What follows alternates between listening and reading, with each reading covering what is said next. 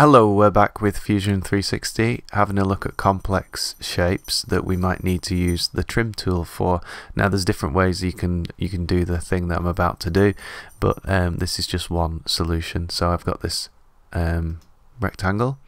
I'm going to, maybe my shape needs to have this circle up the top and maybe another one here. And that's my design, that's ready. But when I extrude this, I want to extrude it as one kind of piece. So I could do that in multiple different ways, but I can also press T on the keyboard in sketch mode and hover over each one of these lines, and you can see how the bit that's going to be trimmed appears red, and I just click it and it's gone. So I can remove all the bits that I don't need in my shape, and now I've got this kind of custom shape here, and that will be selected as one item ready for extrusion. Thanks for watching. Goodbye.